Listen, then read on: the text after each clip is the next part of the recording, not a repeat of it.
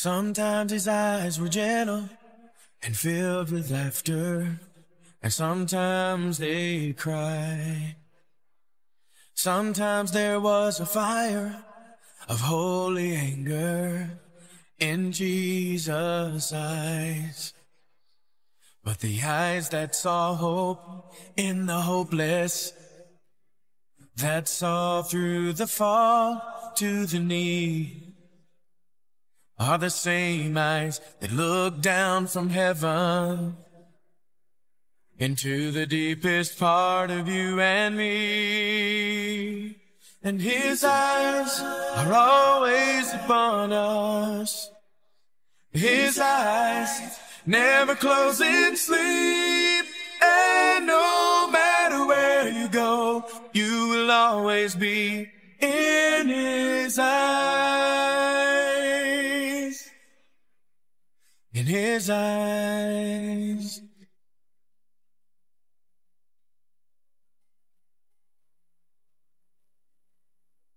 Sometimes his voice comes calling like rolling thunder, like driving rain.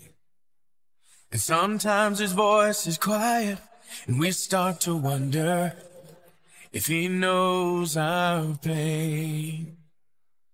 But he who spoke peace to the water cares more for our hearts than the waves.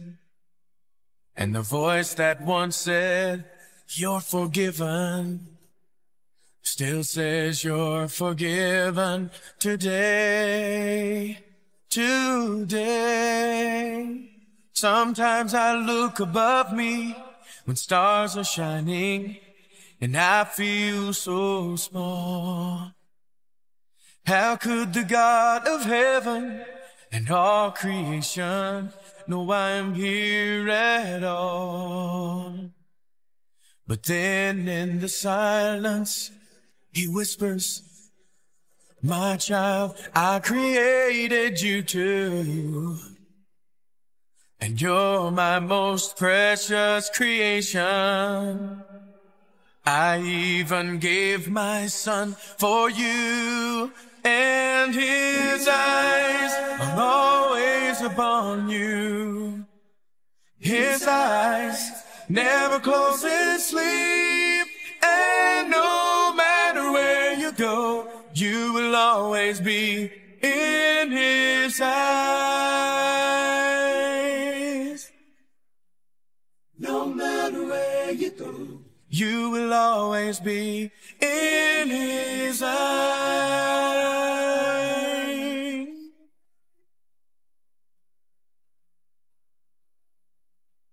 Sometimes his eyes were gentle and filled with laughter.